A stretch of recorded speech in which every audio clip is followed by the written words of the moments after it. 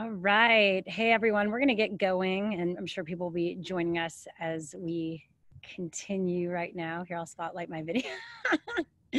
um, I'm Shira Lazar. I co-founded Peace Inside Live with Jordana Ream. She's in Thailand. I'm not sure if she's actually here, but we provide meditation, mindfulness, and movement daily through donation-based Zoom classes that are interactive with facilitators from around the world, and workshops on the weekend and conversations like this. And this is a conversation that's more important than ever before. It's unfortunate that it's, you know, I feel like with everything happening, it's come to this groundswell now when this has been needed for so long.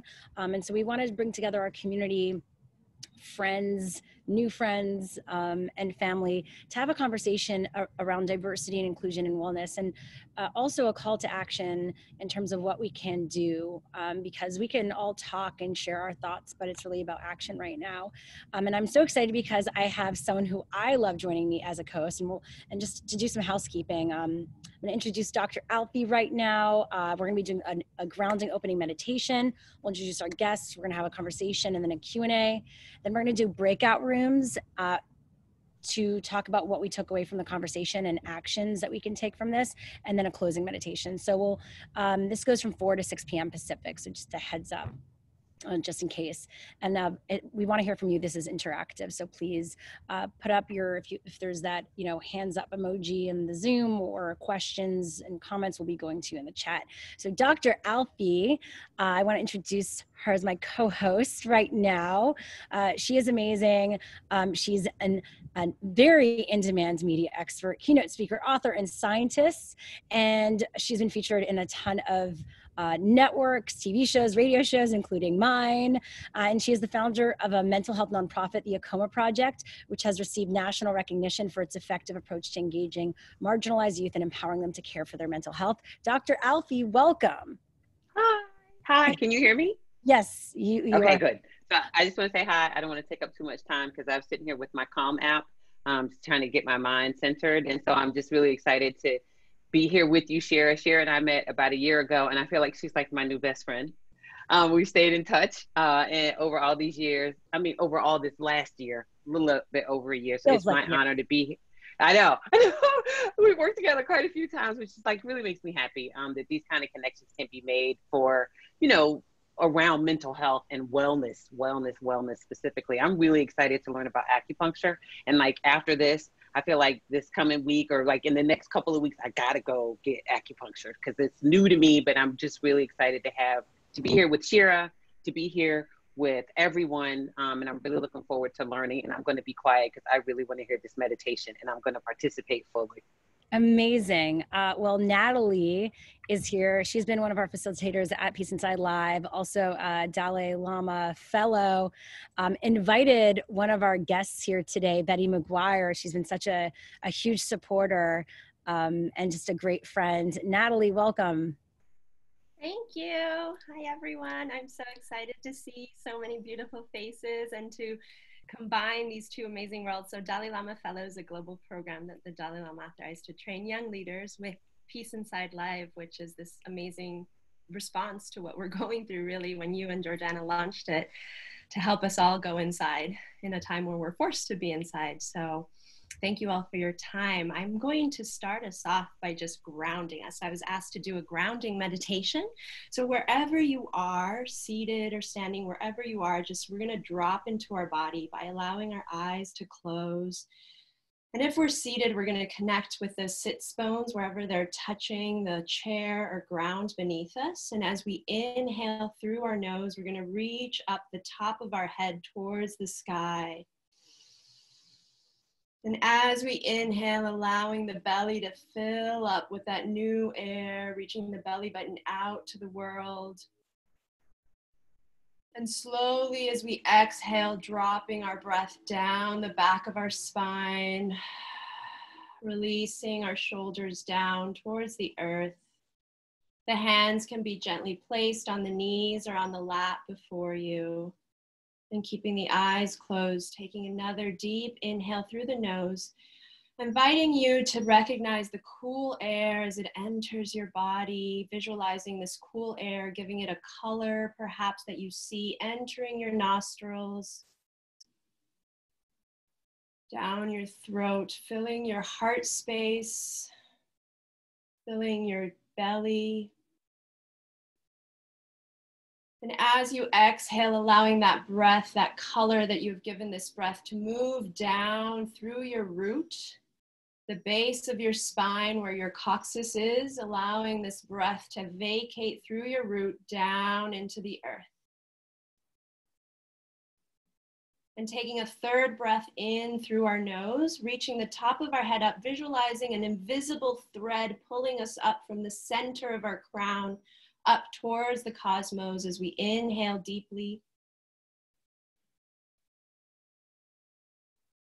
And inviting now the color red, a deep red color into your mind's eye as you exhale, bringing this red color down your spine, down your root, into the earth. Exhaling any sounds or sighs that need to vacate your body with this red color.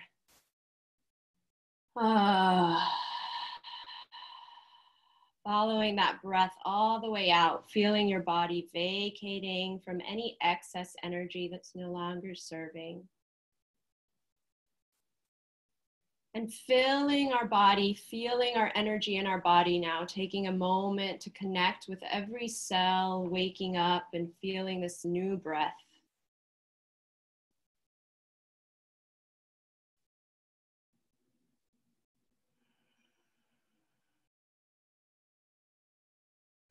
And as we continue to find our comfortable breath, I invite you to open your arms, extending your fingertips, all 10 fingers out in a T-shaped position with your arms. Inhale wide, and as you exhale, bringing our right hand underneath our left armpit, grabbing that left armpit with the right hand. And as you exhale, bring the left hand over and grabbing that right shoulder with the left hand.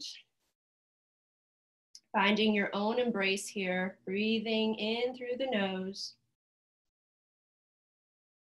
Connecting to your heartbeat as the top of your head reaches up towards the sky with your breath, following it down your spinal cord, down through your root. Feeling the sturdy, stable embrace in your own body.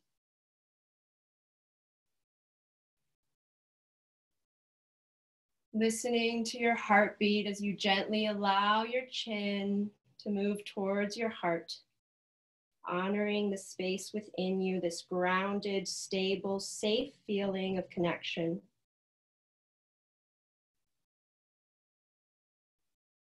Taking this last deep breath to honor this connection within your own beating heart, your own physical body.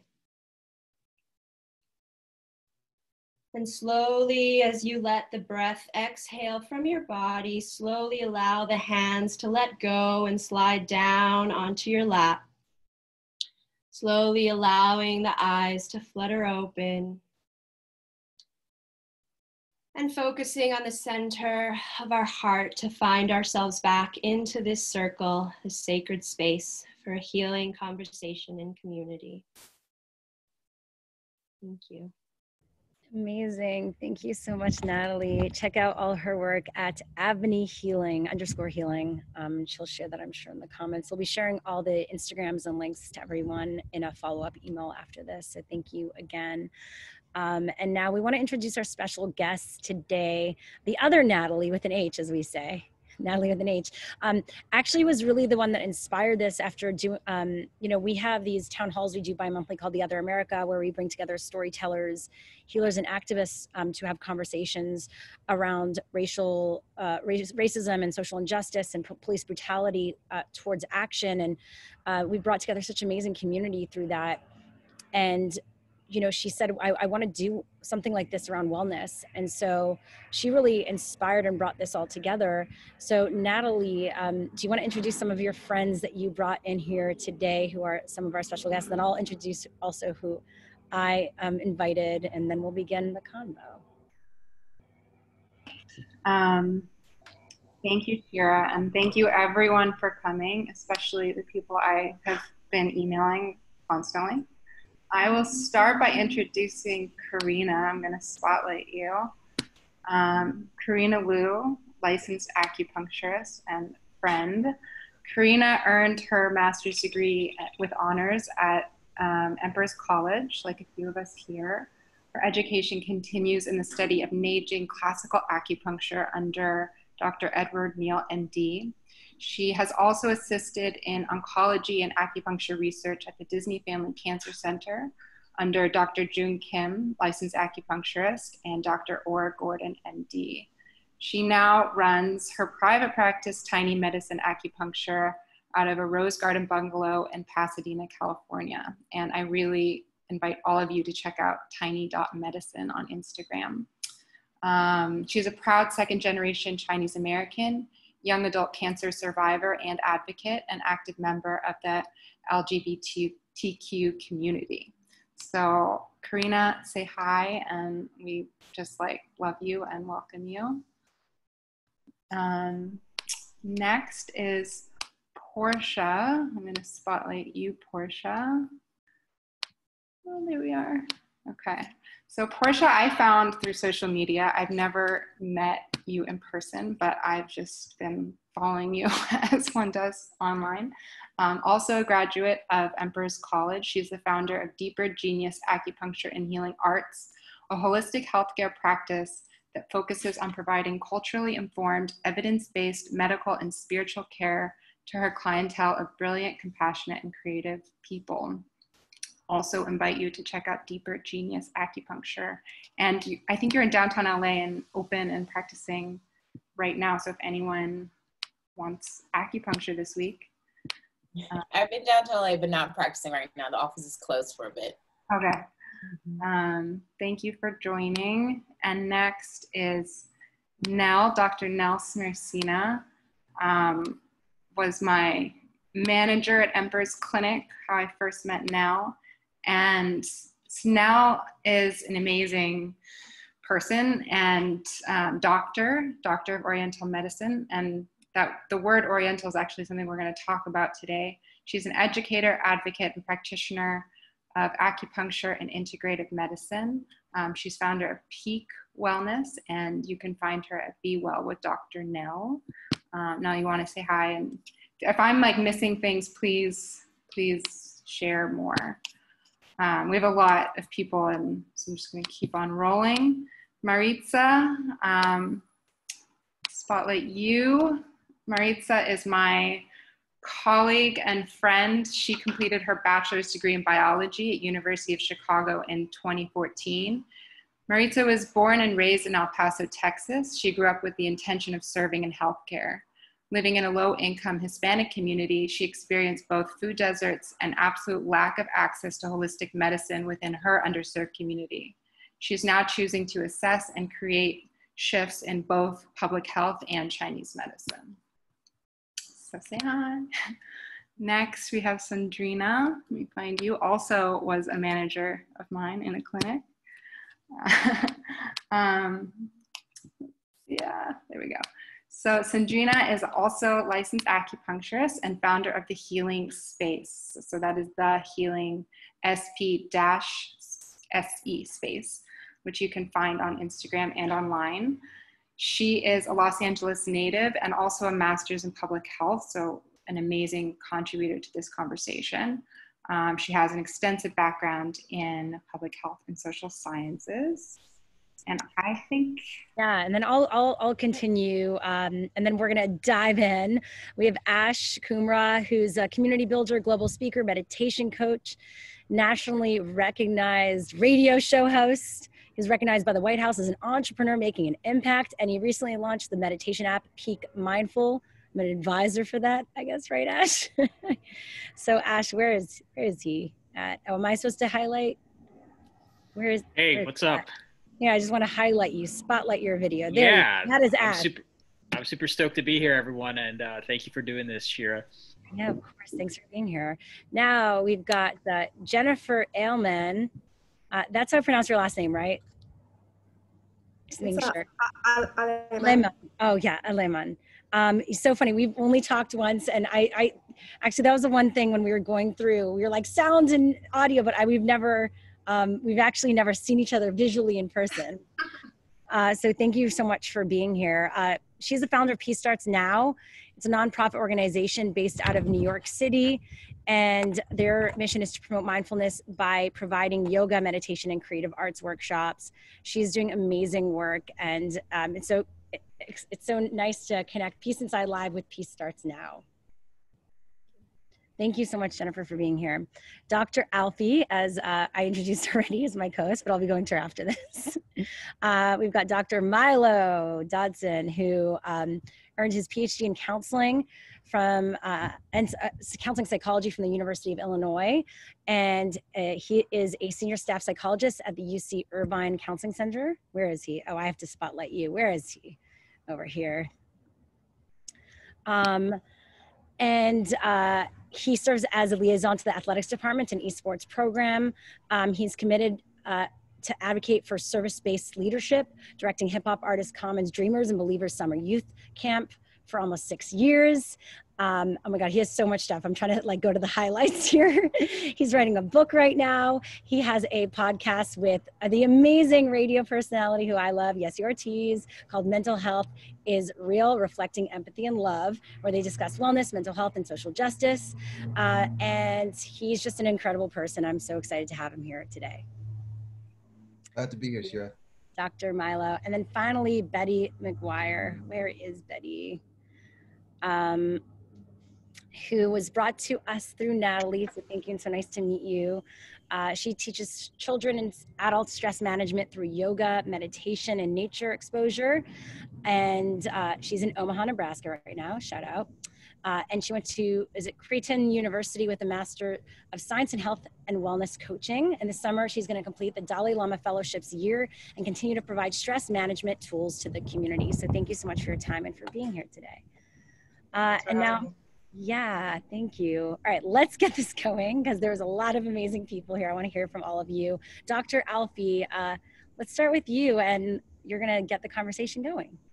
Yes, so it's not going to take me long. I have a really broad question that I would love for any one of our esteemed colleagues to start and weigh in on. It's something that I have been talking about a lot. It's interesting. Dr. Dodson and I have the same degree and we know a whole bunch of the same people. The circles are so tiny. So I'm sitting here thinking about all the people I've worked with at Irvine, whom I've known for years. I have a cousin who's also counseling psych who came through Irvine's program. His name is Dr. Breland as well, Byron Breland. And Helen Neville, we know like a whole lot of the same people. So I know for his degree, I know that this first question is central to what that training is, and that is about diversity, equity, and inclusion in our field of wellness. That's like really what counseling psych is built on.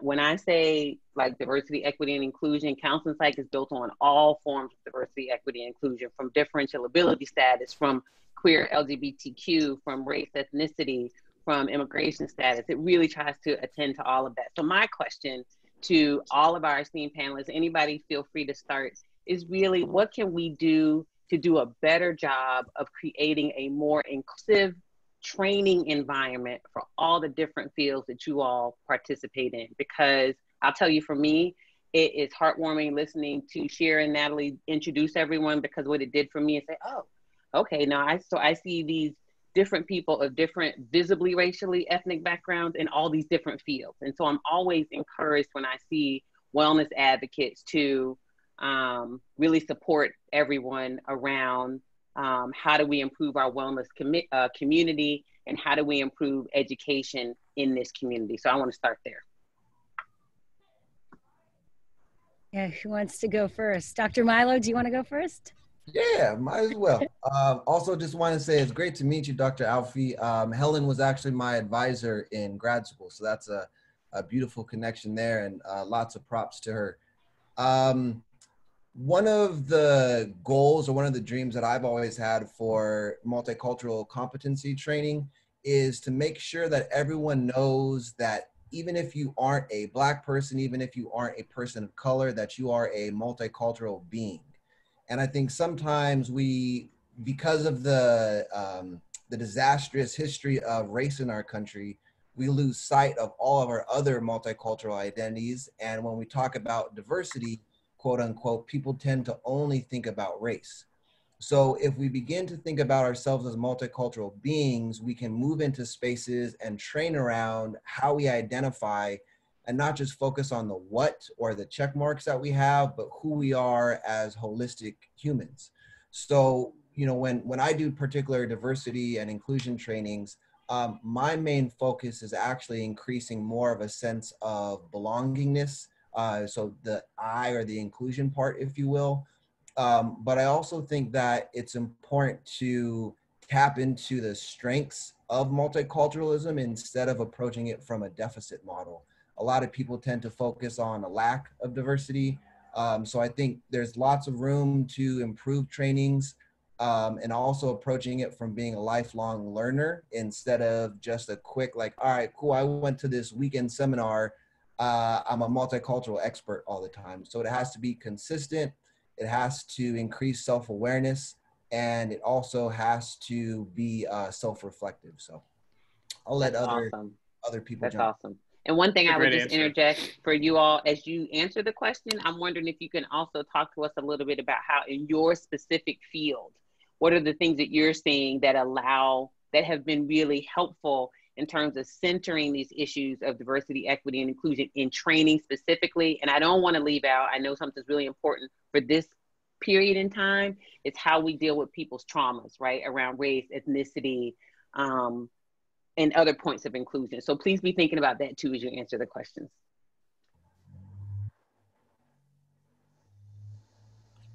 I'll chime in. Oh, go ahead. No, please go ahead. Save that. Hi, everyone. I'm Sandrina. I'm a licensed acupuncturist here in Los Angeles. And one thing that is really like on top for me right now in regards to the whole like wellness industry and talking about diversity, equity, and inclusion within wellness is kind of taking a step back first and thinking about who defines wellness? What does wellness look like to Black people, Latino people, Indigenous people, LGBTQ communities? What does that look like for us? Because we know that wellness has, you know, there's this unspoken thing that it's very a white thing, a white trendy type of lifestyle, and it doesn't necessarily lend itself to welcome other people who are not white or female, for that matter.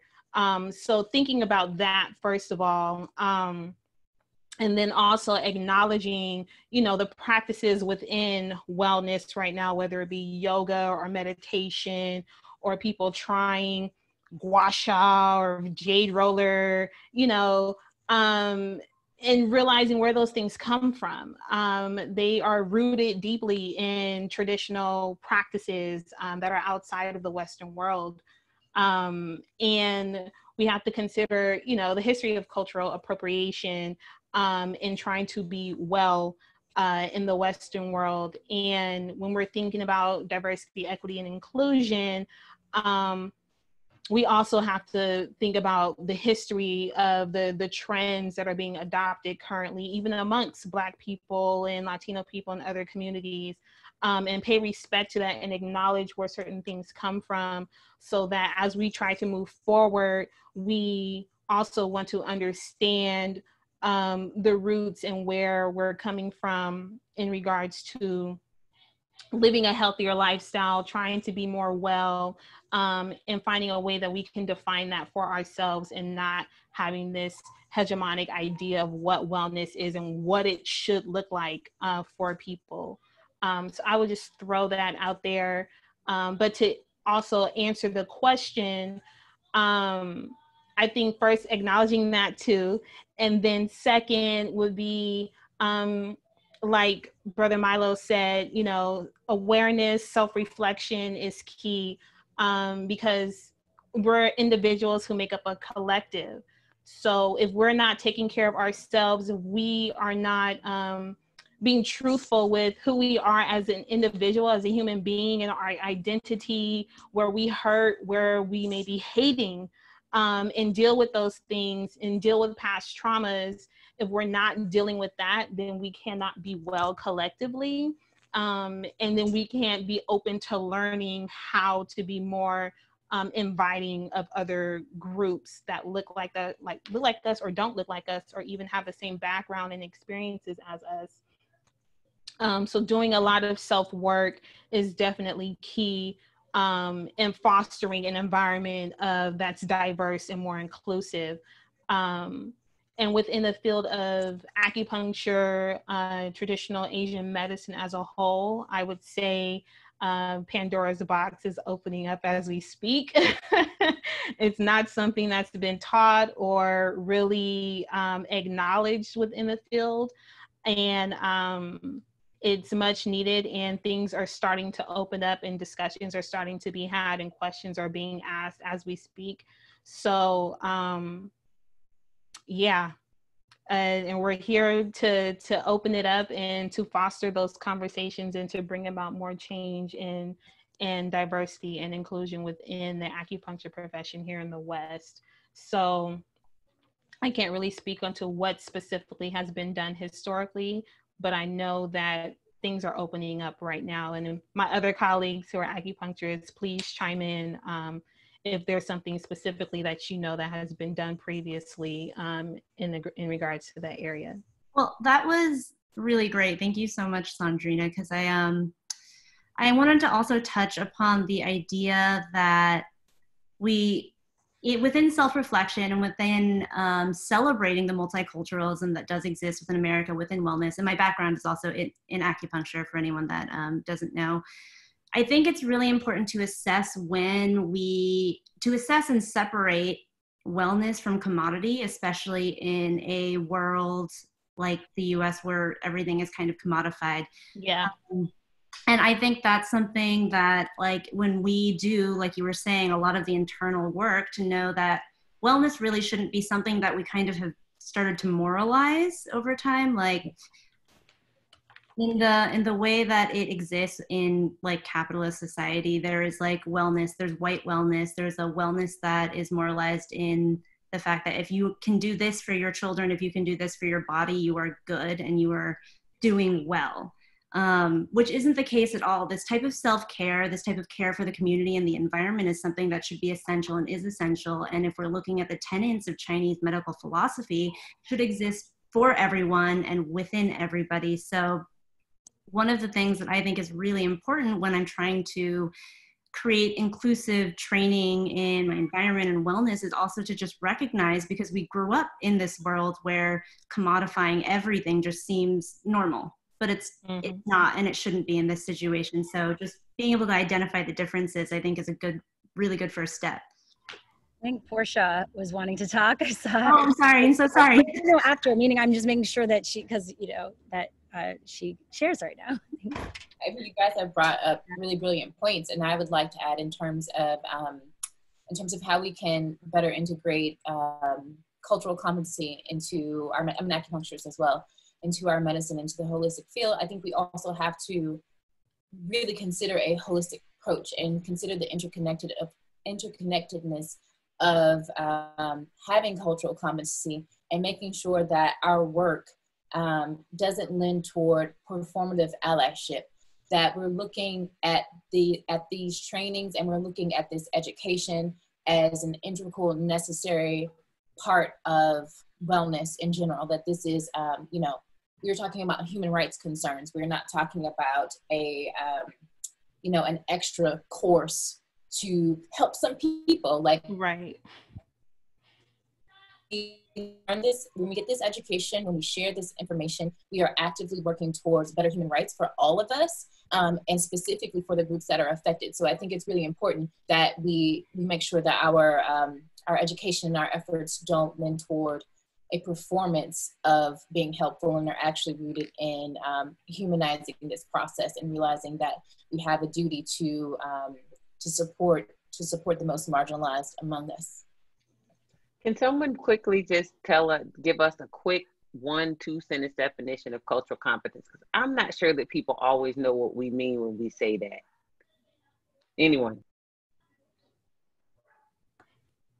So my, my understanding of cultural competency is having a nuanced lens and understanding of various cultures, and being able to respectfully engage with for instance, I will use a practitioner relationship, and be able to respectfully and intelligently engage that person and their boundaries, and have at least a baseline understanding of where they are coming from culturally. And if you don't have an understanding, having the wherewithal within yourself to respectfully approach, inquire when necessary, and be able to receive feedback. You may get it wrong, and that's okay. And we have, as practitioners, we have to be able to be comfortable with saying, I got it wrong, apologizing, doing better, and then really kind of making space to understand that there's so much nuance and so much variety in terms of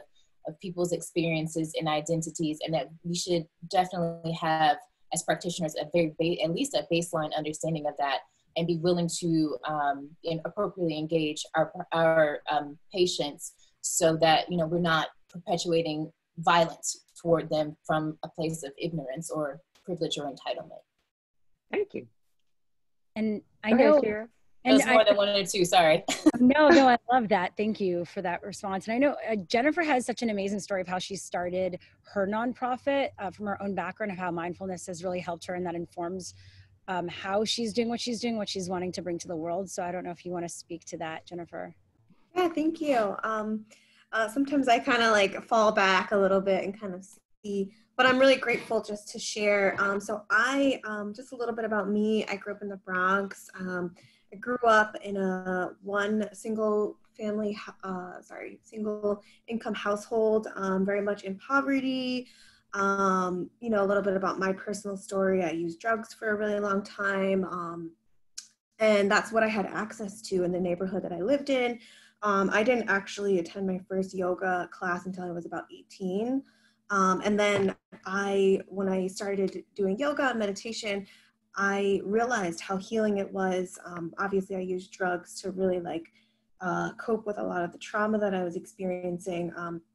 And I got a lot of those workshops for free at the school that I was attending.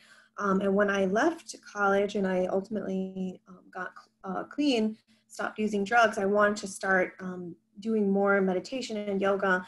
And I realized I couldn't afford the classes that were being offered at the studios that I would find, just because I was working, but we were still in poverty. I was helping my mom pay bills and trying to just help my family and paying school and all this stuff. And I just couldn't afford it. And I got so angry that this just wasn't accessible to someone like me. And so this fire inside of me started, where I just felt like there was just this huge, gap between services of someone like me. And so I founded Peace Starts Now with the intention that mindfulness should be free and accessible to people, in vulnerable communities and vulnerable populations. And so, it's amazing because a lot of the work that I do is just donation based. Actually, we offer free services to people who are vulnerable, and any kind of for-profit proceeds, for kind of regular, people who can attend. But all of the partners that we have that we're offering free services to is people who are recovering drug addicts or older populations, people in low income communities. And so we provide this service knowing that it's not accessible. And so I think really, a few things kind of come to mind. I studied to become a meditation instructor last year. I just became a Reiki practitioner, and the programs that I went through were very expensive. And so I recognized my own privilege in being able to afford to become a Reiki practitioner, afford to go to college, afford to become a meditation instructor.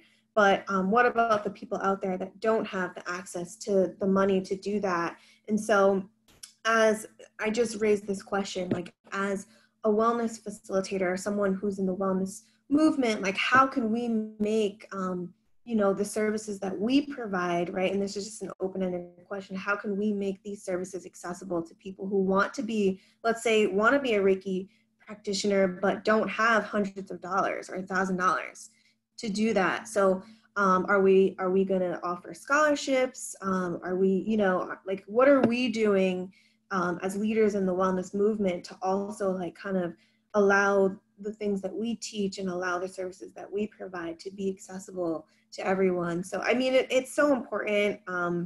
It's really important because not everyone, you know, and it's not a matter of race.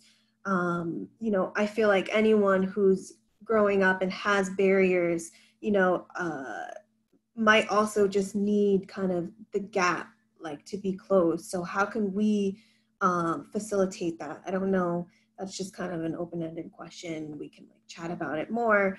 But yeah, I mean, I am definitely an advocate on making these services accessible to everyone, and also trying to see how I can provide it and teach others how to do that as well. So thank you. Thank you, Jennifer. Just want to, I think Maritza would have Yeah, Maritza. invite you to contribute, spotlight you. Hi, yes, I wanted to add on to that, and also tying in to the initial question. We are not taught, so I'm currently a student at Burrs College, also studying acupuncture, and we are not taught a business model or financial model to support these low-income communities, which is also where I come from, just like you do, Jennifer, where there are no holistic services available to these communities because we are trained that you are supposed to charge more for these services. And to me, I see the biggest need and the biggest epidemic in terms of health and the root of all chronic disease in these communities, and no one is addressing that. And I think part of the problem is that we're not trained. How do we offer this? How do we do a community setting offering to the people that are in need of education in terms of what food do you eat and how do you take care of yourself? And how do we prevent anyone from going into a chronic disease? As well as how do we allow them to feel like they are capable and empowered by paying for that medicine themselves. I personally working on researching, trying to figure out how to be of service to that community. You know, that's where I come from and I see the huge need, and that's where true preventative medicine can function for these communities. But I think that the root of the problem in terms of education is that we are not trained to support communities in the sense of finances. If I could add on to that. Yeah, go ahead. I'm sorry. Okay. No, thank you. First, Jennifer, I want to say thank you so much for sharing your story. That was just incredibly vulnerable of you and just incredible to hear what you've done. But to add to what you had said and what Maritza was saying, I think we need to first look at that personal accountability, because no one person can do everything, but everyone can do something, right? So, you know, when I was working at Empress College as the clinic manager, I saw a lot of that back end that Maritza was talking about, as far as, you know, we're not taught these things in school. So it's on the schools to do a better job at educating. You know, I also have my background in acupuncture and traditional medicine, and you already feel like you're learning a whole new culture and new language if that is not your traditional culture. But there are real life implications to not learning cultural competency while you're in school. There are real life applications to not understanding the needs of the community that you are going to be going into practice in. Right now, I'm fortunate to serve as the president of CSOMA, which is California's oldest acupuncture association. And the discussion has been, okay, well, what is our ownership in this? You know, we understand the demographics of our profession, but as a professional association, how do we help? And part of that is making sure that practitioners are supported and they're getting reimbursed properly, that they're properly educated, that they do have the privilege to serve in whatever community that they want to serve in and still be able to care for themselves and their family. And I think that's what ties into this whole idea of, you know, self-care and community care. If you can't take care of yourself, it's very hard to serve a community.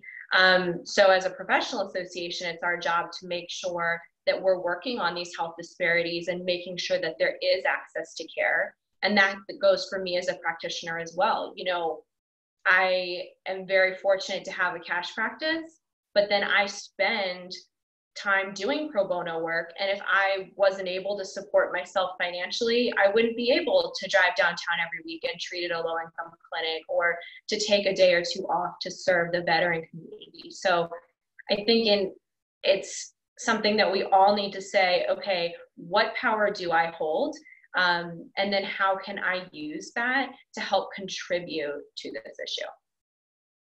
I love what you said, Dr. Nell. I think it's spot on. Also going back to what, Maritza and Jennifer also spoke to. So I'm wondering, as we think about bringing in Ash and Betty, making sure that you all come into the conversation. I always think about also there's this piece of this that has to do with systemic oppression and structures. There are structures that keep people from having access. So access and lack of access and health disparities are not always just about how much money you have, right? Because you look at the statistics that talk about rates of obesity in African-American, Black, and Latinx communities up and down the SES spectrum. You think about low birth weight and just other kinds of health issues, infant mortality. It doesn't matter whether you're educated, Black or Latino or not, you still are facing these issues. So I'm just wondering, what are the responsibilities, or what are some of the issues, Betty and Ash, as you contribute, if there's anything you can speak to that has to do with your thoughts on the systemic issues, right? It's not just in the people, it's also in the systems that keep people out of care, keep people out of training, prevent people from being able to do the kinds of things that they would like to do in wellness. We're interested in your thoughts. I think Betty is trying to maybe unmute herself. Yeah, thank you. Appreciate the invitation to the conversation. What's coming to mind for me as I listen is the importance of individuals knowing themselves. And I think that's true for our patients and for us as practitioners. I should say patients and clients, we all kind of do different things here. So I think what is systemic about this, one thing that is systemic about this particular issue is that we are not encouraged to trust our own intuition and our own knowledge and our own insight in the world of wellness. It's, I think maybe from the traditional or the conventional medicine perspective, I should be more specific. My training is sort of more from that direction.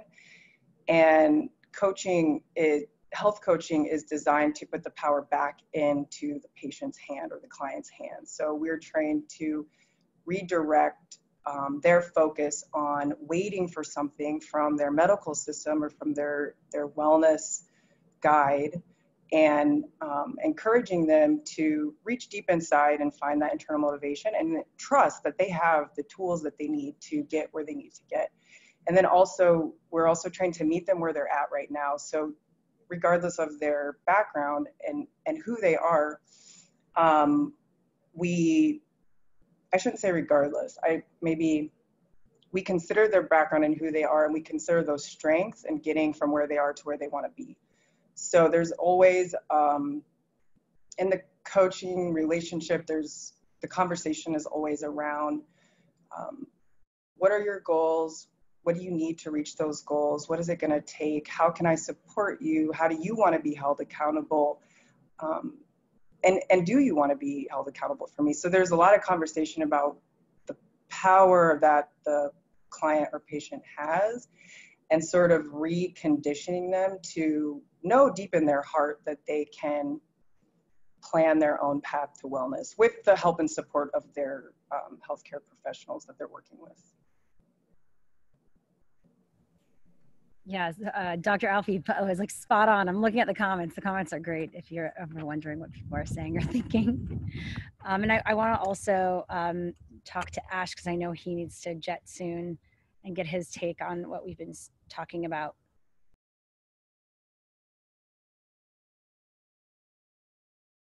Is Ash there? Did he drop off? I dropped off, Shira. Oh, there we, all right. So we won't go to Ash right now. Yeah, Dr. Alfie, you can continue and also respond in any way you want to, because I know you had some thoughts from the chat. No, just I feel like everybody addressed the major things that I wanted, and I want to make sure I'm mindful of our time. I know we have a schedule that we want to keep, and so I guess the last thing I'll ask is, to me, this is a really important question. They all are, but this idea of, a couple of our experts talked about cultural appropriation, and one of the things we were curious about is the cultural appropriation of something very specific, and that is traditional Asian practices and other cultural practices in this day and age, where those of us who are not familiar, now it's sort of the in thing to do, is to kind of jump on board with some of these traditional practices. And so I'm wondering if any of our colleagues want to speak to us about how do we make sure that we do that in a way that's not trendy and that respects, as people have shared, respects the tradition, respects the culture, respects the origins of, you know, Betty talked about our intuition, right? That respects the intuition, respects the, I don't know, the foundation of many of these practices, and thinking very specifically about traditional Asian healing practices. Any thoughts for any of our colleagues?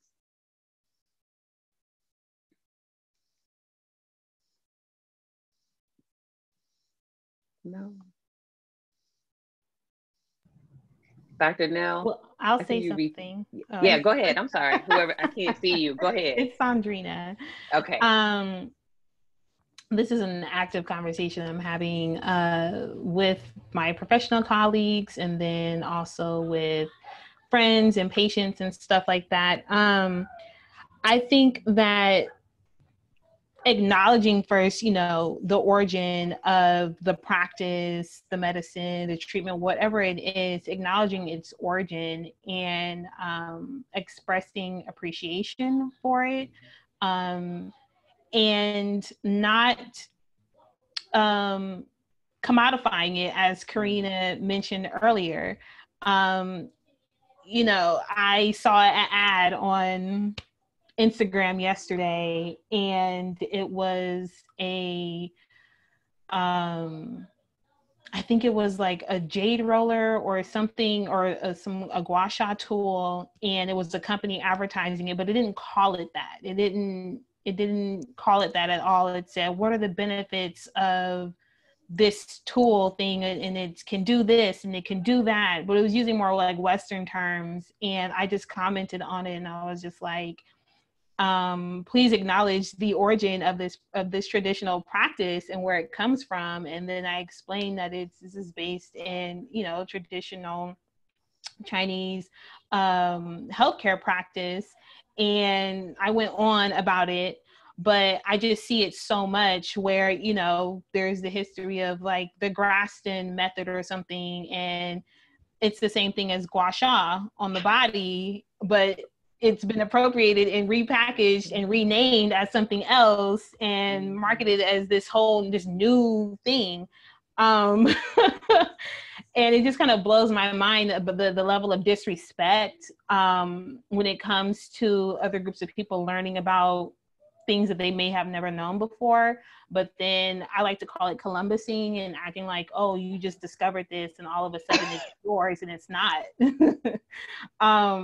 So if you want to use something, I say educate yourself about it, you know, learn about it, read about it from the origin of the source, and then acknowledge where it's from. Don't try to rename it. Don't try to rebrand it. Don't try to whatever it's like, take it for what it is, and use it. If it's ancient, use it now in this modern time, but don't try to remodernize it for some other kind of like, ooh, brand new trendy use.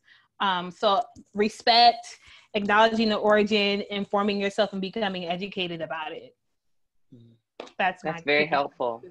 Karina or Dr. Nell, I know that you all have you practice in ways that are very rooted in traditional Asian practices and Eastern practices. So I'm wondering if you all have thoughts as well.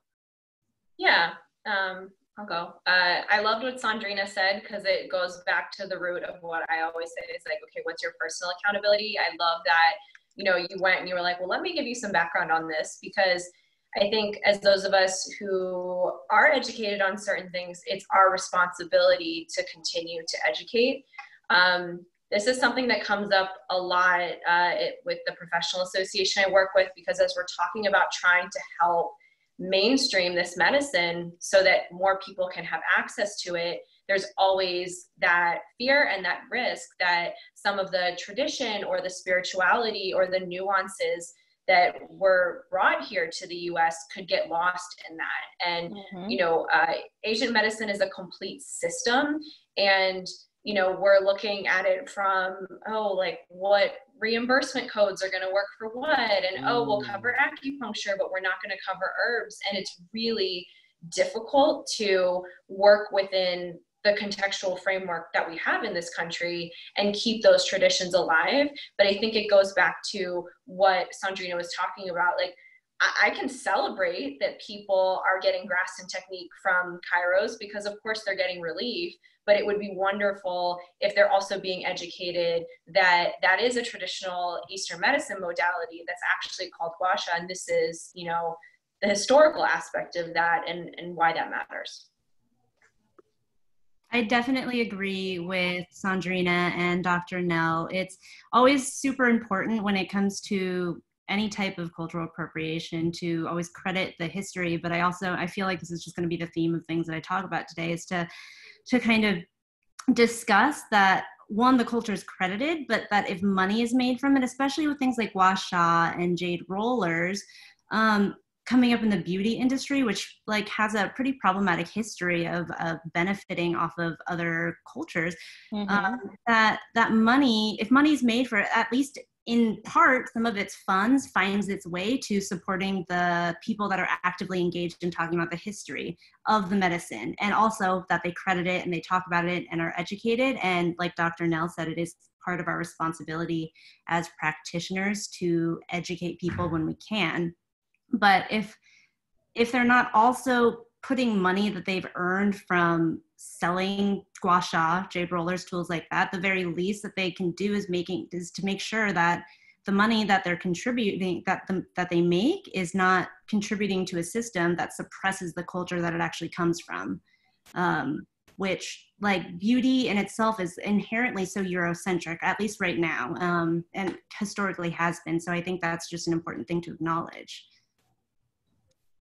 Yeah, I want to know how each of you, because like I know Dr. Milo did this so well with the company that I work with, radio.com, how as we were having more conversations around what's happening right now, he came in and did a presentation. Are each of you working on the corporate level or to bring this to these ideas and wellness to also corporations? Because if these are places that we're consuming from or getting our information from, and they themselves have a lack, obviously, of diversity or just a lack of a sense of wellness and consciousness, it's that is a domino effect to audiences and communities as well.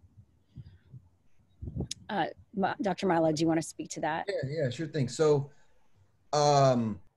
what's always important to note here is that when you focus on the person, performance improves. So in companies, people are like, all right, cool, let's do diversity because it's going to help us with job performance, or it's going to help us with productivity.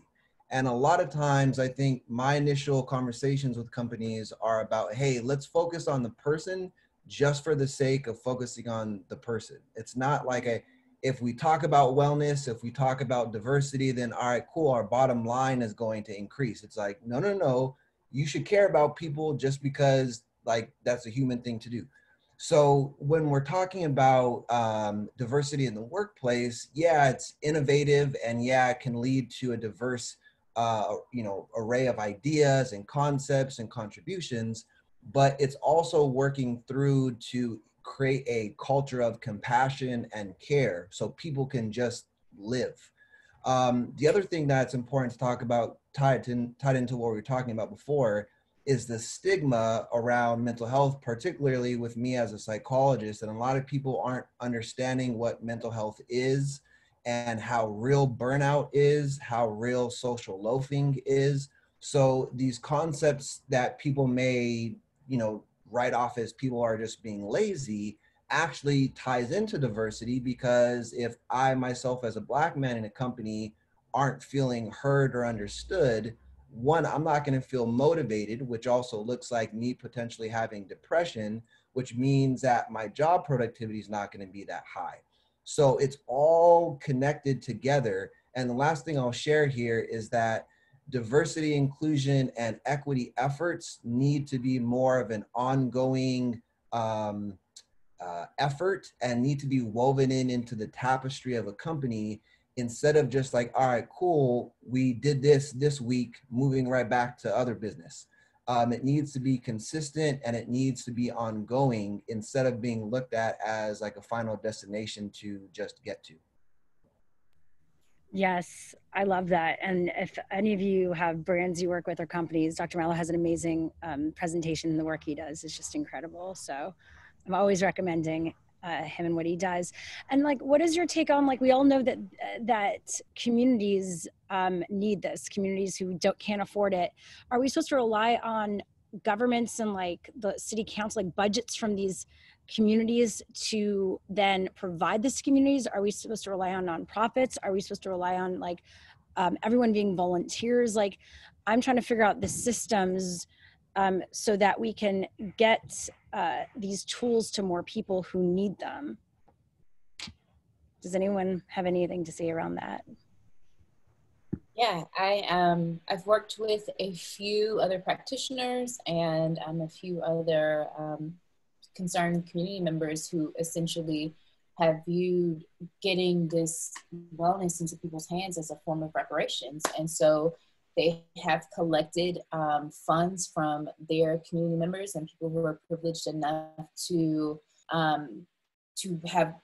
benefit from our society as is, to acquire some of those funds and to put them into pots and to distribute them to practitioners to offer these services for free or discount. I think a lot of times what we're running into in wellness is we're trying to solve this problem, and what's happening is we're asking practitioners to kind of work for free or work for less and essentially go through burnout, when we very well know that we don't have to operate in a scarcity mentality. We know that there is plenty to go around, and that those who are most benefited by structures as they are should definitely provide forms of reparations and, you know, pay folks to have the access to this wellness. It's kind of a really simple way to go about it.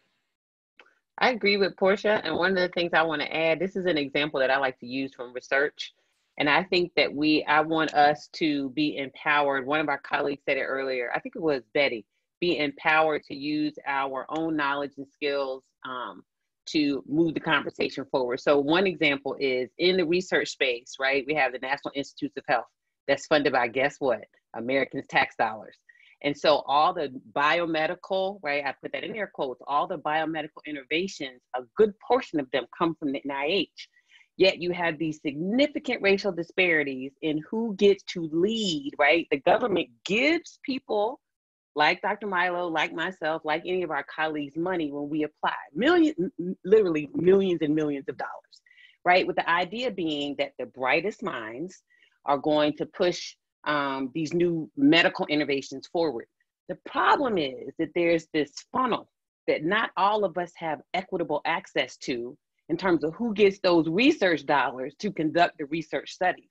And so in some ways, the government pays for the innovation, right? That's how we get the research dollars into the academic institutions' hands. We get these leaders who are, like, I won't say almost never, but where, for example, the National Institute of Mental Health, 1% of the principal investigators who run these studies are African-American, 1%, right? Everybody on this call paying taxes. And so we don't have equitable access. And so I say that as an example to say, Shira, to your point, that the government already does this kind of stuff. So we're not asking for anything special by asking for the government to support public-private partnerships to push forward wellness and health, and mental health is my thing specifically. So as you all are talking about this and giving your answers, I want to encourage all of us to be thinking about the fact that we're not asking for anything special. We're not trying to create anything unique. All this stuff already exists in systems, and what we really want is to open the systems, to give people equitable access, to make sure that acupuncturists, right, and nutritionists and life coaches have the same access to funding that everybody else has. So please do contribute, colleagues. But I just wanted to throw that in there because it was like itching. I was like, I had to get it out. Any other of our special guests have anything to share on that, or what they're seeing work, or any ideas that they're like are bubbling up in their minds about it? Please let us know before we get into more kind of town hall Q&A feedback conversation. Yeah, I just want to say I just really love the topic of this. As the founder of a nonprofit that does free workshops, it can be very challenging because a lot of the time, especially in the beginning, I was offering these workshops for free, and like in terms of not making any proceeds for myself, or I was working with yoga instructors and or meditation instructors and trying to figure out like how can I pay them? If I'm paying them, am I paying them out of my own pocket? So where is that funding coming from? So it's so important because as someone in a nonprofit leader, there is a lot of pressure because we're the ones that are supposed to be out there like saving babies and like helping communities, but how are we also supposed to get that? And I guess grants and foundations, but I really love just what was said before, not having certain access to that millions of dollars and things like that. So I don't know, I think it's so important just to be talking about this and just figuring out like how, like who is really responsible, and the go-to people, like especially as a nonprofit leader, like there is a lot of pressure to kind of like fill the gaps, but I think everybody really needs to take on some responsibility. Even having a conversation like this, we all have to kind of be our own leaders in talking about why wellness is important, why what are the benefits, and again, like to what I said earlier, like how can we provide these services and make it accessible to everyone? So that's all I want to share. Thank you. Great. And I will one add, thought. Oh. It's really quick, Sandra. Is it okay if I share real quick? Go ahead. There's also city and state purchasing. So depending on the city state that you live in, you could reach out to your local government and see, like online, they list different contracts that they have. And some for bigger cities, Omaha, there's not a lot of stuff for the health and wellness field, but in bigger cities, I can imagine that the cities and states are reaching out looking for wellness practitioners, and they might have a preference for who they're giving that money to. So it'd be worth getting creative and try to find out if your local government is looking for a practitioner like you. Yeah, thank you. That's really important to know. And I know someone else was talking, Sandrina. Oh, yes. Just in the realm of access as well, not even for practitioners and funding, but also if we're going to be, wanting to bring this medicine to groups who don't normally have access to it, we also have to think about location as well. Because I can speak to here and being in Los Angeles, most of the quote unquote alternative wellness, holistic healthcare is all on the west side. Santa Monica, Culver City, Beverly Hills, Malibu, all of that. It's heavily concentrated. So the more east you go in to the city, it's less and less. So we individually have to be intentional about where we locate our practices as well if we are trying to be more accessible and reach a diverse demographic within the wellness field. I will say that for myself, I live in South LA, and I was trying to open up my practice in South LA, and I was met with a various number of barriers, and I was very upset about it. Still am, but not as upset. But I was blessed to find a location that was 20 minutes from South LA, which is reasonably accessible, but it's not my ideal location. And I'm going to continue to fight to make sure that I get closer into my community because I want to serve Black people. So no matter what the economic level is, I want to be accessible and be like, I'm here. You can come see me. But there are issues with location and things like that, and us individually having to be intentional about that as well. So I will just throw that out there in regards to the accessibility conversation. And I know we have a lot of different people right here in the community, in the industry, and people have been really active in the chat, and I want to kind of open up the conversation. Terrence has been saying a lot of awesome things. If you want to you know, go on camera, turn your mic, unmute it so you can share what you've been talking about. That'd be great. Of course, if you want to, no pressure. See you there. There you go. Yeah. Yeah, I'm by my window. My neighbor's children are having a ball outside, so you might get some interference. I mean, basically, you know, I think it was self-explanatory in the chat. Hold on one second. I think it was self-explanatory in the chat because, you know, I think that when we talk about healing, we have to go back to the root and try to once again learn some things from that. A lot of what we talked about, you know, has origins, you know, and derivations from that root. I don't know if there was anything specific you wanted to speak to that was in the chat. Well, no, you were just bringing up so many different things of comedic practices, and I don't know, like, what's your background here? What interested you in coming here today? And is there anything you want to bring up for conversation or to ask? Well, I have worked in local and international education and community building for many years. And what I mentioned in the chat is just personal study, you know, for personal health. Just like when I talked about cultural and human competency and responding to what Dr. Alfie said about, you know, the institutional, I think there are a lot of things we have to get outside of the institution, you know, because of how it is. And I think that's the way it should be, you know, as far as personal study. I think we gain more, we learn more, you know, we're not required, you know, to learn things as in the institution. I think the best learning, as we may all agree, occurs outside of the institution. I think the institution for me is kind of foreign in the sense that, you know, I advocate for more natural learning, more lifelong learning. And so when you talk about the holistic comedic practices and spiritualities, you know, that's what it means to me, you know. You know, I just think that, you know, if we're talking about health, it should be mentioned a whole lot more. It should be studied a whole lot more because once again, we're dealing with the origin, we're dealing with the roots, you know, of where these things come from. Even when you mention perhaps, you know, Chinese or Asian medicine. Yeah. Yeah, thank you so much for being part of this. We appreciate it for your contribution. Yeah, thank you.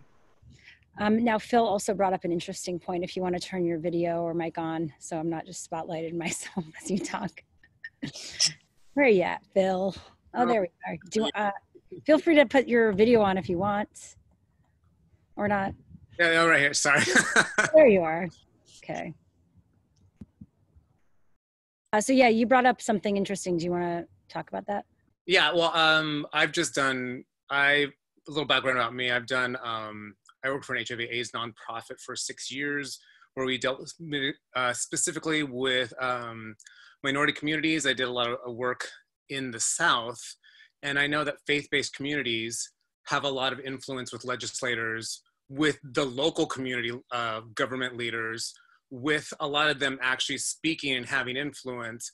And I just didn't know, you know, with everything that's going on, it's, you know, people are going to the church and their faith in the networks are being more integral and incorporated. And I just don't know if anyone's ever thought about incorporating this, because I know Dr. Alfie has a nonprofit that addresses this kind of topic. And I've done stuff from like Norfolk, Virginia down to like, you know, Jackson, Mississippi. And so a lot of communities want access to this. They don't know about it as well. Do any of our colleagues, any of you all done, as Philip has mentioned, work with unique communities like faith communities? I know Maritza had something to say about that with her experience with her father, I saw. Yeah, so my father has been working for a couple years now via the Catholic Diocese of El Paso, supporting with any sort of issues that any immigrant may have, whether they need shoes, they need food, they need shelter.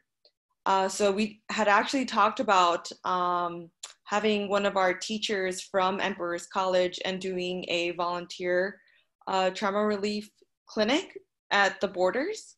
But COVID happened and that kind of got our initial initiatives shut down. But I know like Acupuncturists Without Borders was also considering jumping in on board with that as well. So I think it's definitely untapped, and it could be a huge avenue for supporting underserved populations. Just to jump on, because I know a lot of faith-based community churches in the South do health fairs, and it's a way to actually get the communities to be more aware of their health. And one thing that I saw in all these health fairs and all the times that I was going around to these churches was well, again, it's the South, but there was no, representation of any type of alternative medicine, because it is a church-based thing. And so you really need to work with the leaders to break that stigma of the woo-woo of a lot of the stuff, and actually have them understand. You're laughing because it's true, because it's true. And so, but because when I left my organization to pursue this career in alternative medicine, and waiting to take my exam for the acupuncture board, but it was actually a lot of my team, because I had a team of 27 people reporting to me throughout the South, all African Americans, all in the deep South, who didn't understand the medicine or why I would go to alternative medicine, but they understand the perspective when you talk to them on a level of how it helps the body, how it incorporates it, and how this wellness is not a woo-woo, but it actually helps things. Like when we had to do HIV testing, for example, we had to blanket it within a health fair because people wanted the medicine, they want the experience, they want to have that test, but they were not allowed, due to stigma and a lot of own cultural differences within communities, to be able to participate within that. So I know that there's just not there's a lot of barriers and obstacles, but I just didn't see if we've ever thought about perhaps like going in and working with faith-based leaders where they have an influence with large congregations of people, which then it's just then a catapult into the local government, and then you work your way up from there. Thank you. We also have some Lucia. I don't know if I'm pronouncing that right. If you want to go on audio or video, I saw a great comment from you, but you don't need to again. Everyone. My name is Lucia, and I've known Alfie from many, many, many years ago. Hi, Alfie. Hi, how are you? I just happened to come across the email and the post, and I actually joined the group. And what I'm thinking is that, yes, everything that you've all said is completely true, but it also begins before the body begins to manifest symptoms, and it's a matter of women and men knowing themselves, knowing the body, what type of a body do we have, what foods are we able to eat. And I am about to finish my certification in Ayurveda, and I am beginning to incorporate a business model in which I'm going to have a scholarship for one person every 6 months, so I can work with them one-on-one to help them get to know themselves, what they can eat and when they cannot eat.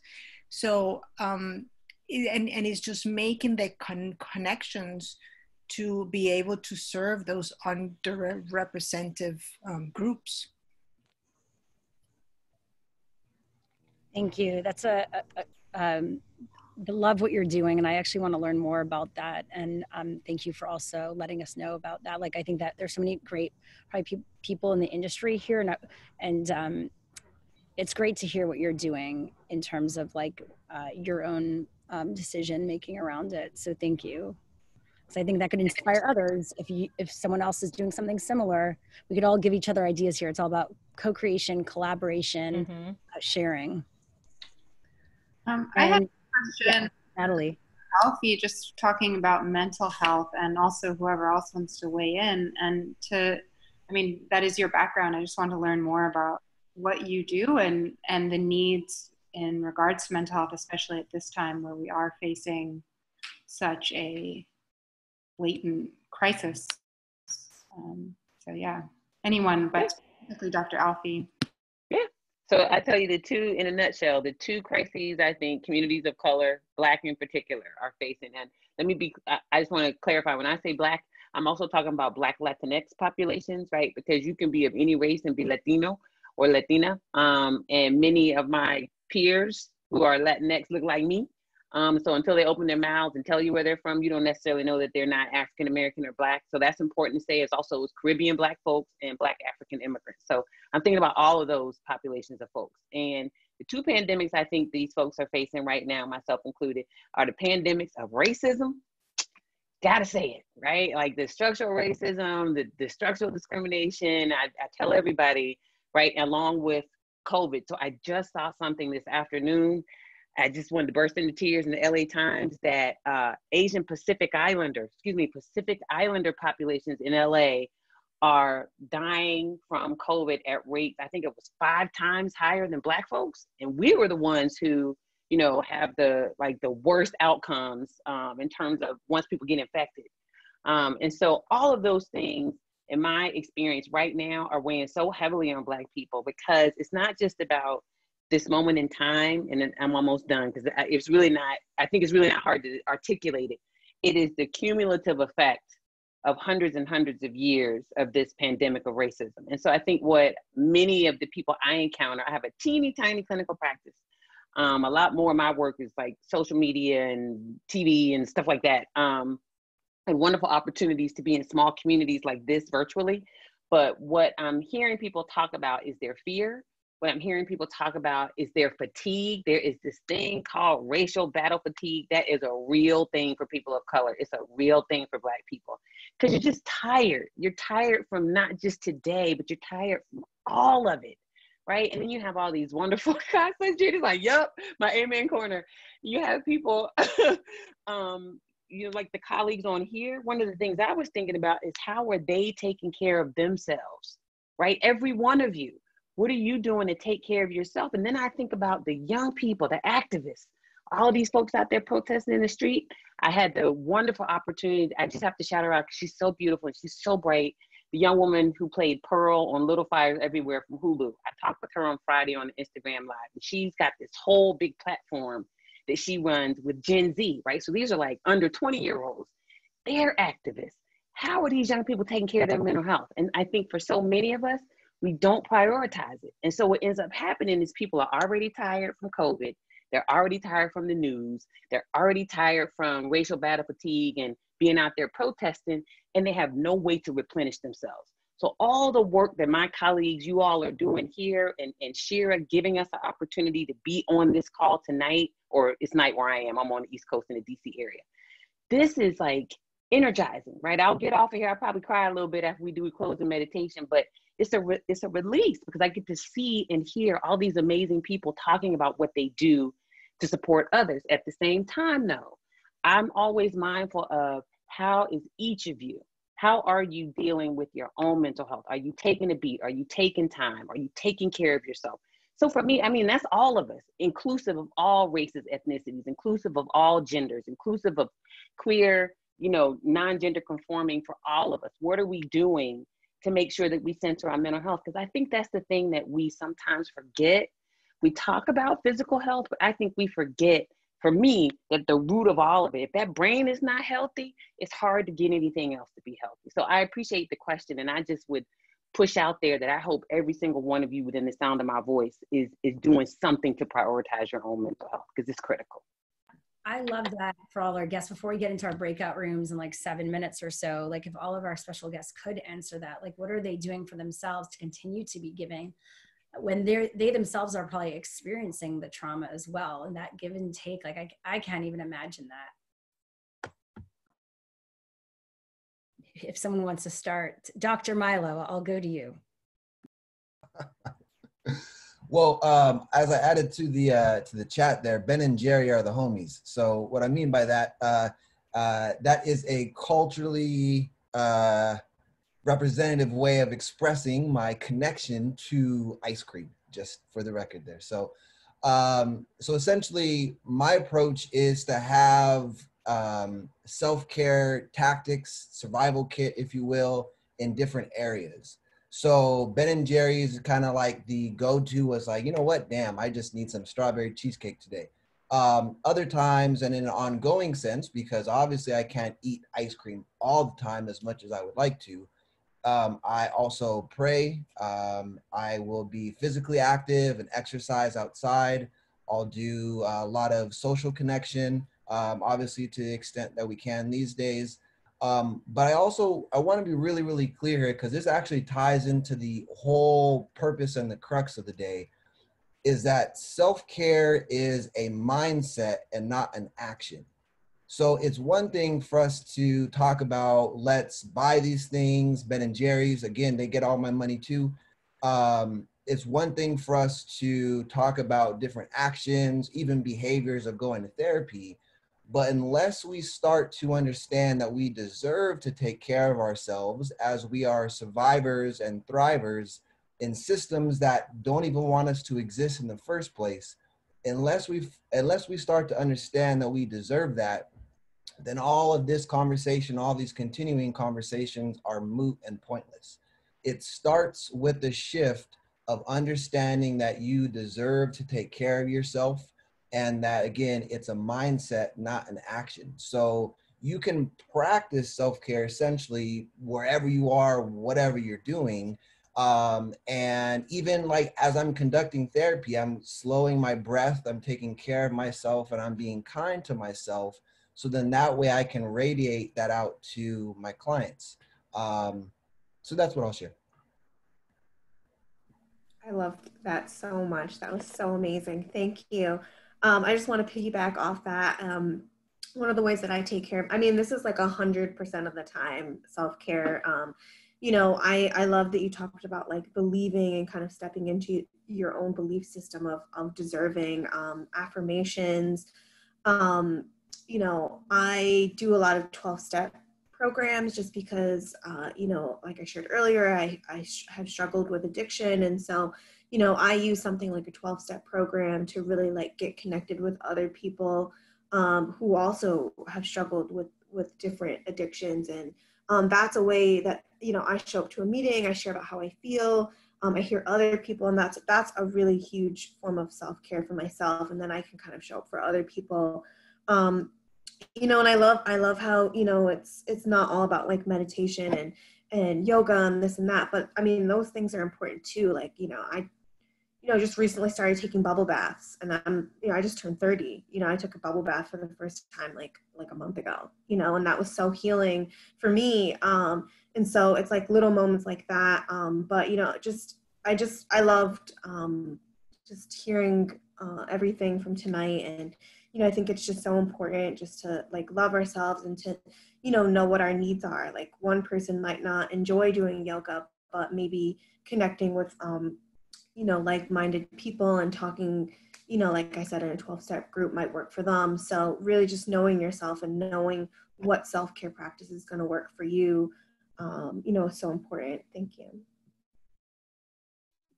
And I wanted to say really quickly, if there's time, because I think the conversation that Dr. Milo and Jennifer are having it's so wonderful, right?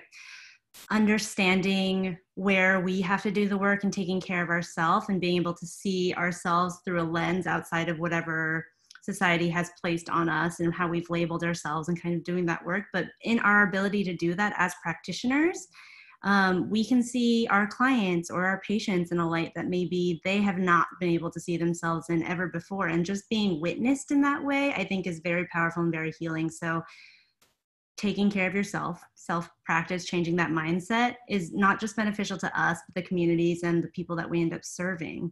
That's all. Does anyone else, Sandrina, Portia, Betty, anyone else want to add to this? Yeah, I'll chime in. So I had to write down a few things because my wellness routine has changed a lot since the quarantine has started. I used to have a pretty intense, I shouldn't say intense, maybe disciplined yoga and meditation practice every morning and throughout my day. But I haven't really been able to, there's been a lot of changes in my life, transitions, as I'm sure a lot of people can relate to. So I've been trying to listen inward and hear kind of where I'm being called. So where that's taken me is a lot of time outside, a lot of listening to the birds, listening to the rustling of the trees, going on long nature walks, trying to allow positive thinking in my life more, just noticing that I have a negative bias and a tendency to go negative quite a bit. And usually it's kind of directed at myself. So trying to notice those behaviors and I'm not trying to do a lot with them other than try to just notice them and reverse the change, or reverse the behavior, if that makes sense. So I'm not telling myself I'm doing anything wrong, but just trying to notice it's happening and to be more positive. And then the other two things that I feel are important to share is creativity. I've been listening to my personal creative flow that's coming out of my unique person. So that's looked like macrame, that's looked like painting, drawing, writing. And then the last thing is, it kind of ties in with what Milo was saying. I was really happy to hear him say this, is sitting doing nothing. So this is kind of a meditation practice, but also it can just go through, you can do this anytime during your day. It can be kind of sitting here, wondering what to do next. I might finish my lunch and be thinking about going for a walk or something. Instead of rushing to transition to the next thing, just sitting and being present to myself as I am without trying or needing to be something else. It's really powerful. I'm just shaking my head because, Betty, you're speaking my language. I tell people that all the time. Give yourself space. I call it extending yourself some grace between things. Even if it's 30 seconds, you stop, give yourself a moment to breathe, and then you go to that next thing instead of this continuous loop of activity where you never give your brain a break. So I just am so happy that you said that. I'm gonna take that in and do that for myself too. I've been practicing just really a radical level of rest. I've had to, finishing graduate school and getting licensed and starting a business and, being in business for myself for 3 years and, living in, downtown LA and just like all of that requires a certain level of your personhood. And once this pandemic started and the social uprisings were happening and managing the practice and all of this, I recognized that I was quickly careening toward a real sense of burnout. And I was like, before I get to that point, then I need to be very honest. And I need to take a step back from all the things that I think, are very useful and I value. And I just need to take a pause and I need to rest. And I need to honor that deep level of rest. And so like right now, my wife and I, we are completely remapping our lives. We're like, we're gonna start fresh. And so I'm being really honest about what rest looks like and recalibrating my life so that I'm practicing an even deeper level of consistent rest and rejuvenation. But some of my smaller day-to-day practices are Tai Chi, or mindfulness, breath work, tarot cards, and really just connecting with my community in ways that feels, as close to real and in real life as possible, even though we're all on Zooms now. So, really relying on community. I think a lot of times we tend to want to isolate and separate when things like this are happening. And the fact that we are currently very much in isolation kind of exacerbates that. So I'm taking time to connect with community and to rest and to realize that, I have to practice an oxygen mask theory. Like I have to make sure that my oxygen mask is on before I can help others and continue with that. Like that's my best work right now. Love that. I know, Sandrina, you were saying some amazing things in the chat if you want to add over video or audio. There you go. Oh, I was just saying that, yeah, pausing and resting is so important. My personal self-care has shifted during this pandemic, social uprising. Like, I started feeling a lot of anxiety creep in subconsciously. I would feel fine during the day, you know, but then at nighttime I couldn't sleep. I would wake up with severe heart palpitations out of nowhere. And I realized that my nervous system was things are being suppressed during the day and then coming out at nighttime in my body, my brain trying to process. So, you know, I had to check out from social media for periods of time, not watch the news at all, because that was the source of where the anxiety was coming from. Getting back to eating better, and choosing foods that I knew that my body was going to love and respond well to, because I do have various food sensitivities.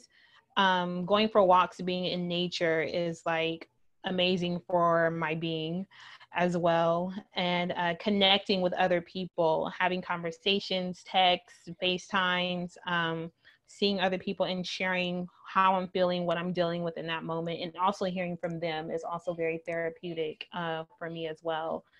And also, I've been seeing patients currently during this time as well, and that has brought me so much joy to connect with them, to be able to listen to them, and to be able to share with them what I do personally and what has helped me, and model that same behavior for them as well. Has been an interesting and very nice experience. To let them know too that you can get through this time, you can still take care of yourself, you can eat well, you can be intentional about your well-being during uncertainty.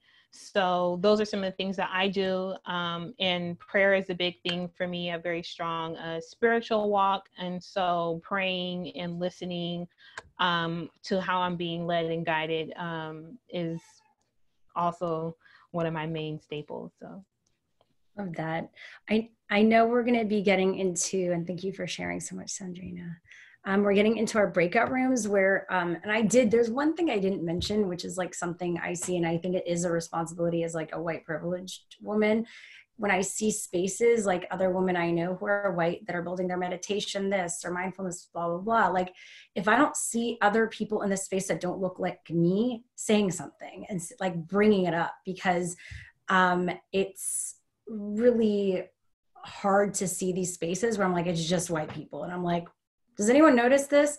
Partially, it's like they're not hiring facilitators that are, Black or people of color. And then there's the lack of accessibility. It's like completely whitewashed. So just as we go into the breakout rooms, I know I just like dumped this, but like, what is your take on that? Because I'm trying to take it on as my responsibility to bring something up, but there needs to be a greater awareness. And do you think that this time now is bringing that awareness at all? Do you see a shift happening in these companies or brands that have typically just had like such a lack of diversity? And at this point, is it too late? Should we just start new spaces, right? Like instead of saying to them like, oh, now you have a get out of jail free card, even though you haven't been open to that before or done the right thing. Does anyone have a take on that? And then we'll do the breakout session. Sorry. It's a great question. I had to do it today. Somebody invited me to be a part of actually Dr. Milo's on it too.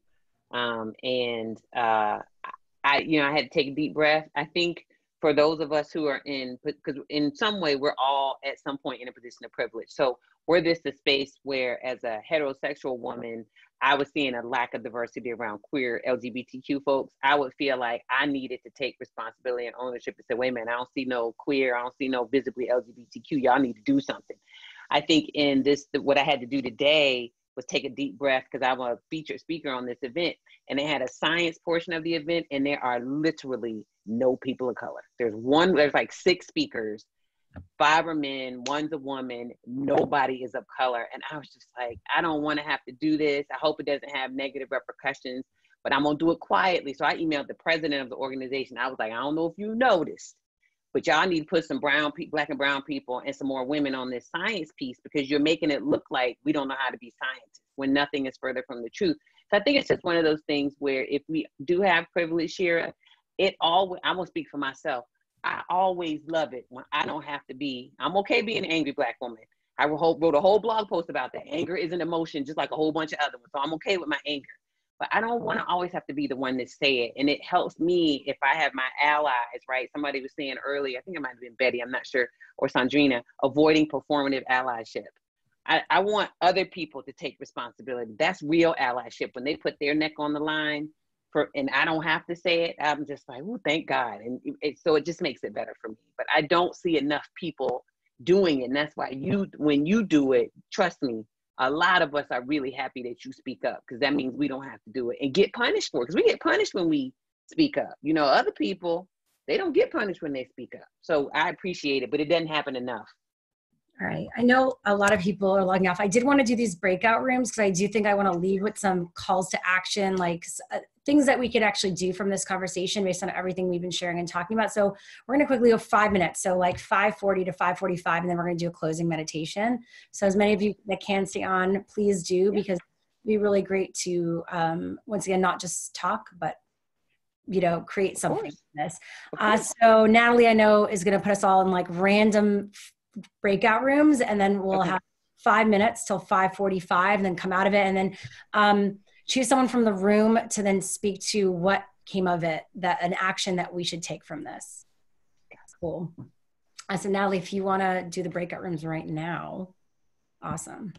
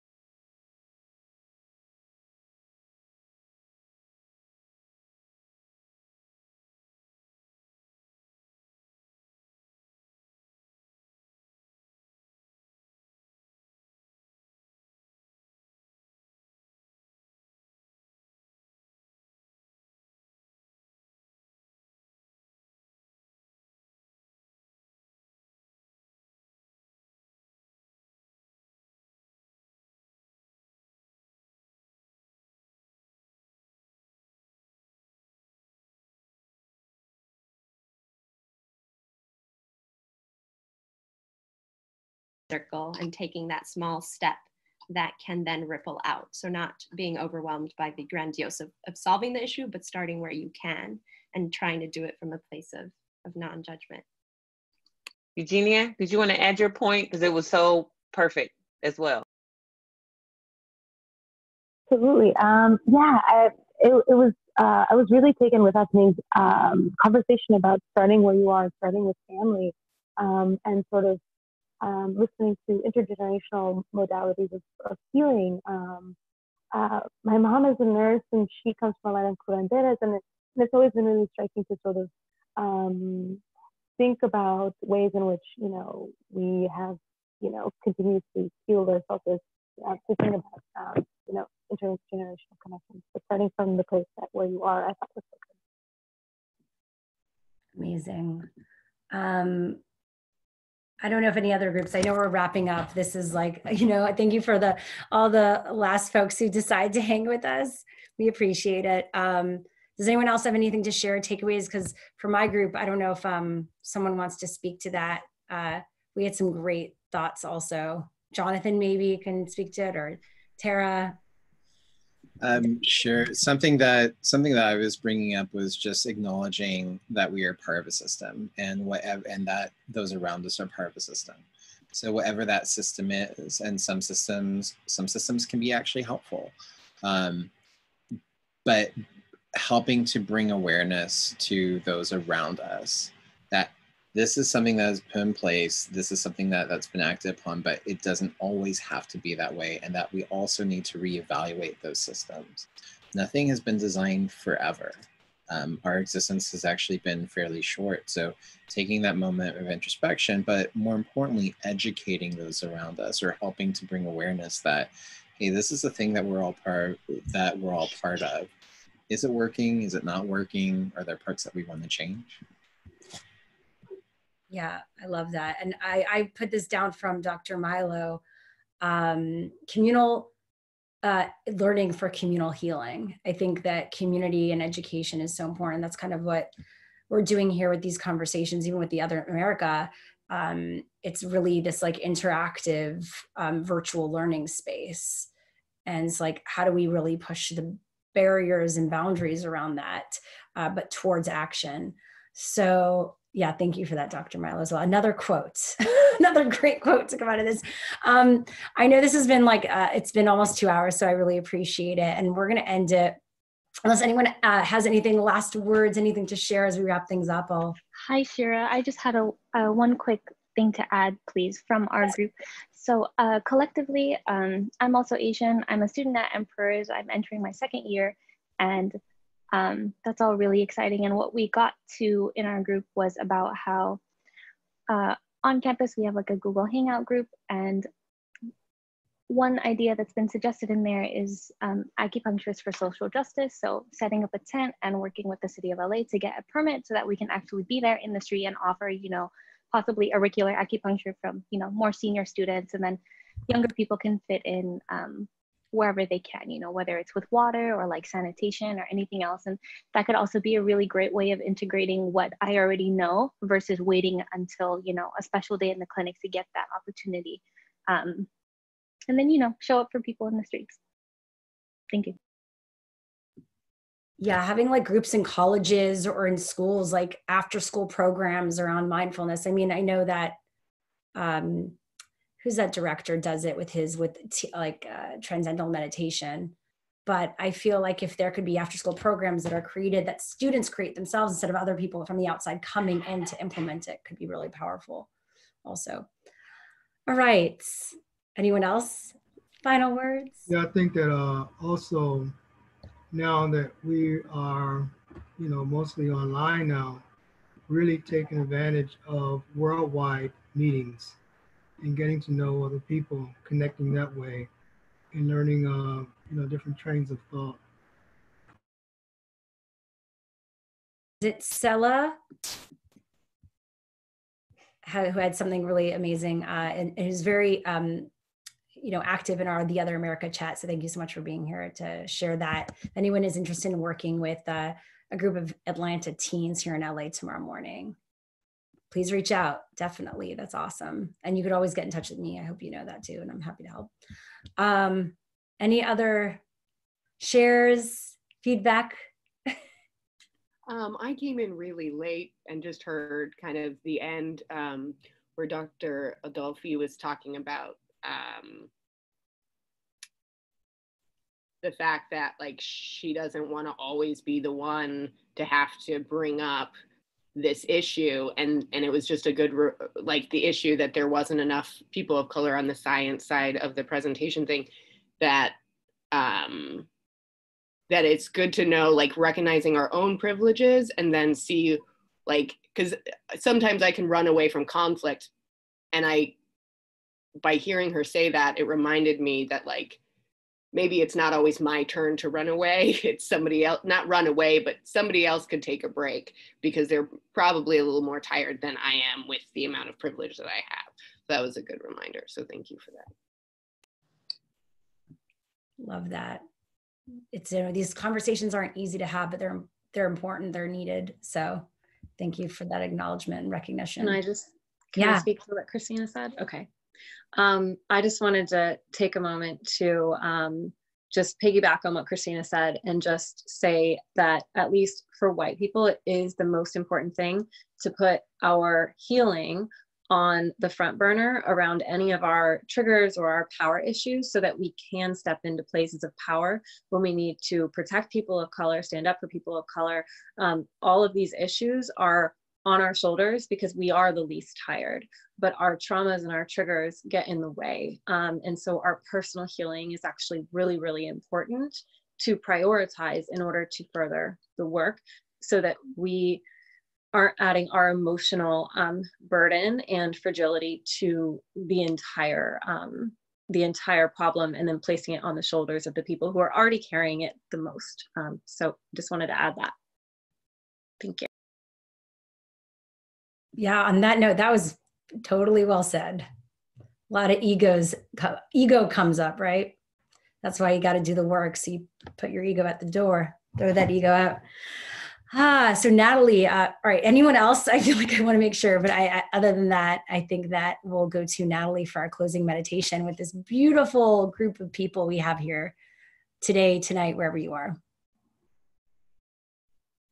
Yes, thank you all I'm so filled with awe and light. So thank you all for being here and for joining and for contributing all your wisdom. And I thought I would just take us out in another bit of breathing exercise so we can focus on union. And we've heard so much that is going to, I know, resonate with us throughout the rest of the week. And maybe just union of our breath with our intention of our mind, our body, and our spirit. So wherever you are, just grounding yourself in your seat, or if you're standing, grounding yourself in your feet and allowing your feet to feel the earth, whether you're standing or sitting, and allowing the eyes to close if that's comfortable, or just finding a gaze in front of you, wherever you are right now.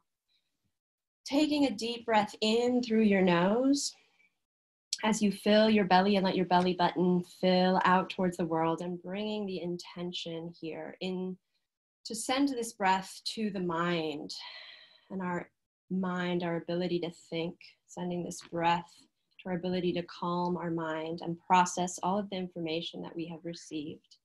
Taking a deep breath in. And as you exhale, letting out any sighs or sounds from your body, from your mind. Allowing yourself to listen to that sigh exiting your body. And we take another deep inhale as we root ourselves in our sits bones or our feet, and we reach the top of our head up towards the sky. Taking this breath now in for our body. As we inhale, feeling our body, maybe there's a tingling, maybe you want to rotate your neck, and just letting the body feel this breath as you inhale and exhale.